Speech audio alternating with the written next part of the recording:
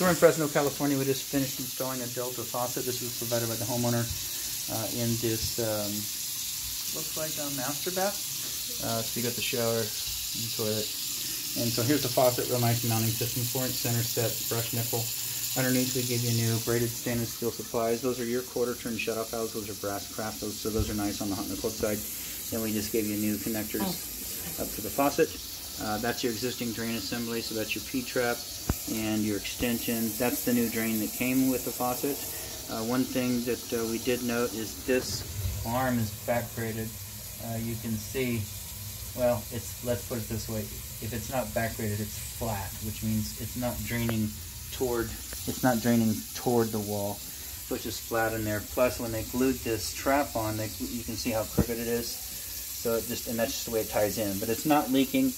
If you have trouble with water backing up in here, then it's going to be getting back in there and getting that resolved. But right now, it's draining great. So anyways, we're going to check the leaks underneath.